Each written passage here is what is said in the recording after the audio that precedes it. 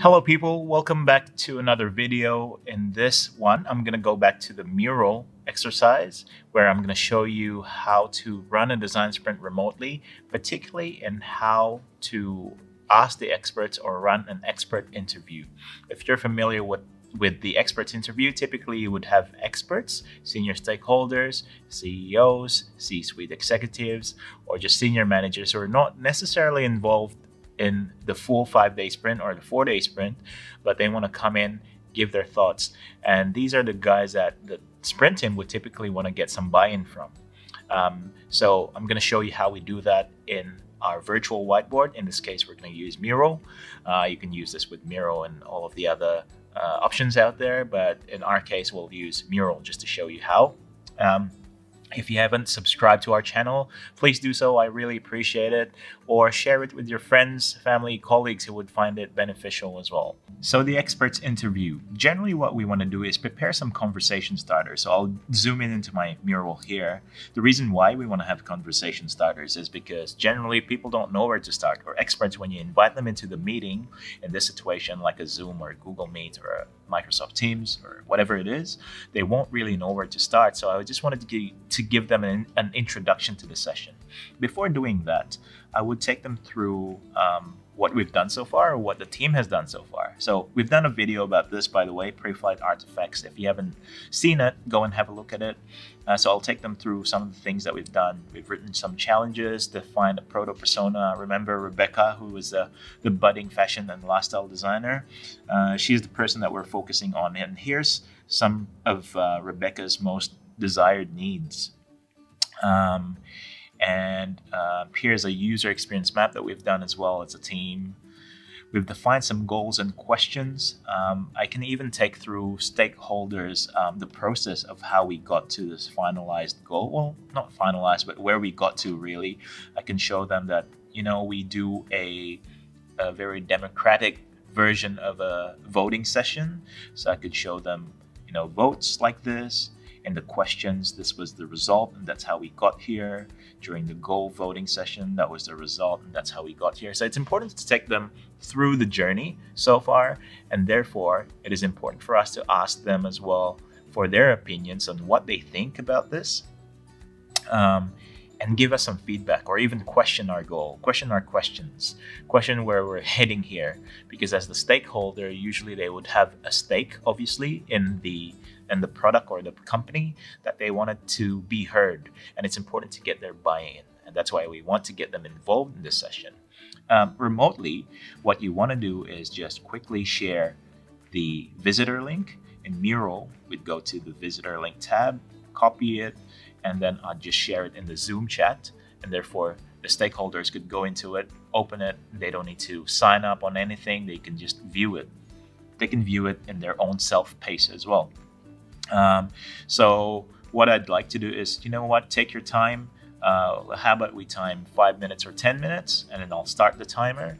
And then after that, just let them browse around. So they'll browse around like this, and they'll just read things slowly. At this point, hold off on asking any questions as they go. All you want to do is just observe the things that are done so far, and then we'll get to the experts interview where they get to ask questions or even challenge the idea. So I'll just end the timer there. I'll pretend like the experts has gone through all of this stuff, and it is time for them to question us or for us to ask them for feedback. So back to the conversation starters. What I like to do is prepare some questions or just some triggers for them to start talking. Because oftentimes, like I said, they won't really say anything. And what you want to do is just prompt them with one of these questions. So in here, I've got a list. You can have a look at them. The first one is describe what the product is. So once you start asking, say, that marketing manager, hey, Dom, let's say if this was a successful product, could you describe what the product is? And then let them talk. And there's a couple of other ways of doing this as well. Asking questions like, what is the product supposed to do? Who would you like to use the product? And then sometimes there are periods where everyone starts to stay quiet and don't know what else to talk about. If they haven't covered some of these, like for example, what problem is the product is trying to solve? You can ask questions like that, and from there you'll gather a lot of information from the stakeholders. Now, during the session, it is very important to take notes. So as a sprint team member, what you want to do is not really challenging them. So let's say they say, this idea is just not great. I don't think this is going anywhere. As a team member, you're not really going to challenge that, but you might just want to figure out further, why does he or she thinks that it's not going to be successful. So while he's saying that, as a sprint team member, you want to write down the notes in the form of a how might we notes. So how might we starts with the words how might we, and then you just fill in the blank depending on the statement that the person says. So how might we make this product a success story, as an example. So what you've done there is you've converted that almost negative statement or challenge into something that is solvable by using the how might we notes technique. So what I'm going to do here, just as an example, is I'll write a few more how might we notes, pretending like a stakeholder has given some comments or just said something, and as a team member I can just double tap on Mural and I'll just write down as we go. Now this session typically ends up being quite frantic because you're trying to listen, type notes, and make sure that you're saying the right thing as well. So what we want to do is divide roles. The facilitator would be the interviewer, and the rest of the other team members, let's say there's 3 or 4 of you, the rest of the other team members would make sure that they write notes and try to fill each other up. So I'm just going to write a few notes and I'll get back to you real quick. Okay. All right, guys. So here we've got a few notes. Now, in a real exercise, you'd have way more than this, but I've just written 9 for examples. I'm just going to read through some of them real quick. How might we make this product a success story? How might we achieve this without an agency's help?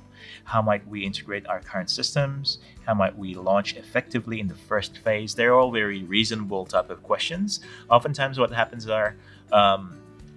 is the stakeholders would come up with things that the team members, the sprint team members, hasn't really thought about during the process so far. And that's why this process is valuable, because you're being very open and transparent about what you've done so far, and you're being very open-minded as well with feedback and trying to be a great listener.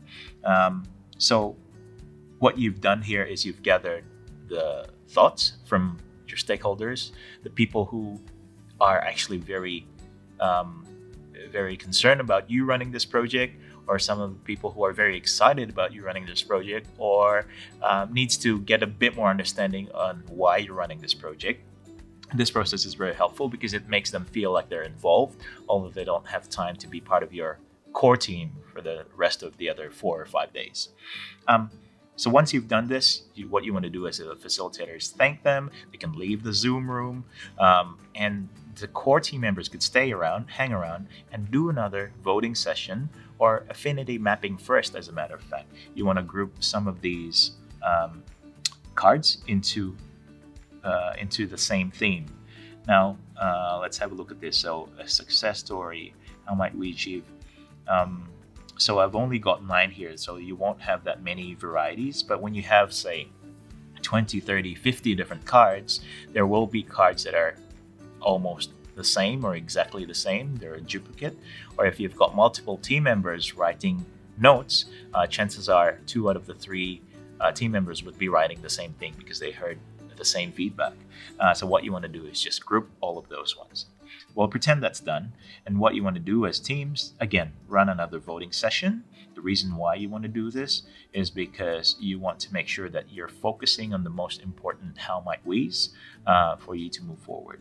So I'm just going to say expert interview. That's what we're going to call this session. Each team member gets 3, depending on the scale or the size of the team members as well. But for now, I'll go 3 times, let's say, a few of us. I'll just say there's 9 votes in total, and I'll just do some quick voting. Transition, launch this, important. How might we integrate with our current systems? That seems important to me. So I'm just browsing around, casting some votes. Achieve this without an agency's help. Okay, I'll just vote on a few. All right. So after doing this, and my votes are up, my times are up. Oh, I didn't switch on a timer, but typically, yeah, you'd like to start a timer when you're doing it in a group so you don't go over time. But I'll end the voting session, and there we are. That's the voting results. That's your decision tree. And so you've got a 3 and a few number 1s in there. And if you've seen our video on goals and questions, this is exactly the same thing as what I'm doing over there. So we've got 3s, and we've got a bunch of 1s, and a couple of 0s. There we go. So this is your how might we notes. The reason why you want to vote on this is you want to have something to focus on, not too many things to focus on. And typically the ones that you want to vote for and the ones that you're getting your team members to vote for are the most important and immediate one to solve, instead of the ones that are a little bit blurry. So you want something that's realistic, important, and critical enough to solve right now.